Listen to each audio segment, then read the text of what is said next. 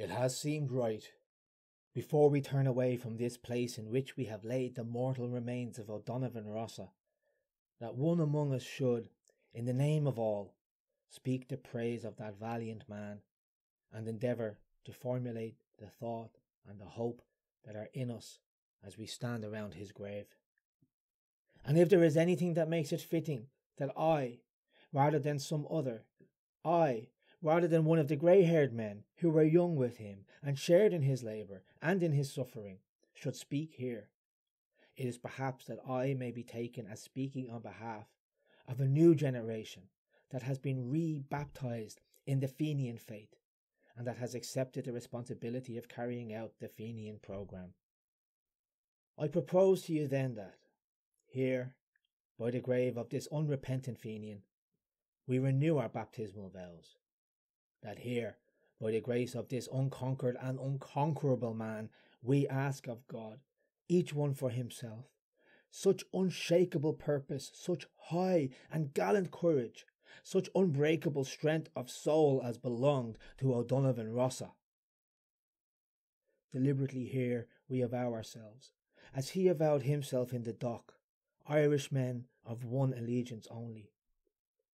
We of the Irish Volunteers, and you others who are associated with us in today's task and duty, are bound together and must stand together henceforth in brotherly union for the achievement of the freedom of Ireland. And we know only one definition of freedom. It is Tone's definition. It is Mitchell's definition. It is Rossa's definition. Let no man blaspheme the cause that the dead generations of Ireland served by giving it any other name and definition than their name and their definition. We stand at Rossa's grave, not in sadness, but rather in exaltation of spirit that it has been given to us to come thus into so close a communion with that brave and splendid Gael. Splendid and holy causes are served by men who are themselves splendid and holy. O'Donovan Rossa was splendid in the proud manhood of him, splendid in the heroic grace of him, splendid in the Gaelic strength and clarity and truth of him. And all that splendour and pride and strength was compatible with the humility and the simplicity of devotion to Ireland, to all that was olden and beautiful and Gaelic in Ireland, the holiness and simplicity of patriotism of a Michael O'Clery or of an Owen O'Growney. The clear, true eyes of this man, almost alone in his day, visioned Ireland as we of today would surely have her. Not free merely, but Gaelic as well. Not Gaelic merely, but free as well.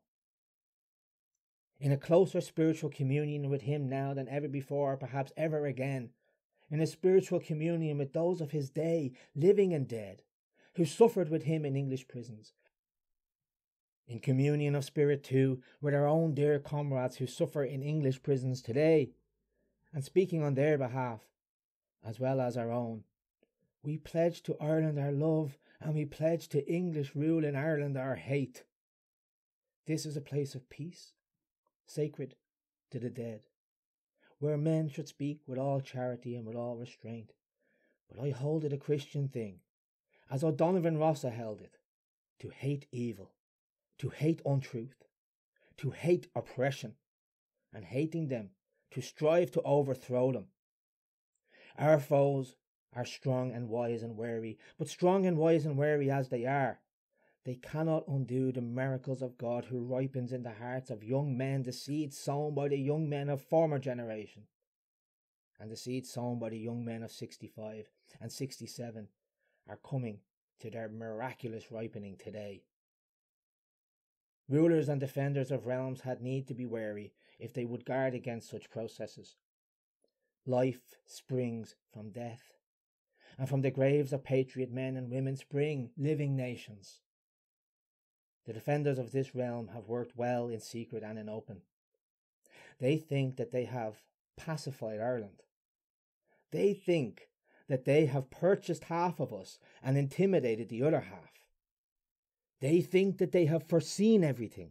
They think that they have provided against everything. But the fools, the fools, the fools! They have left us our Fenian dead. And while Ireland holds these graves, Ireland unfree shall never be at peace. At the grave of O'Donovan Rossa, a speech by Padraic Pearse delivered at Glasnevin Cemetery the 1st of August 1915.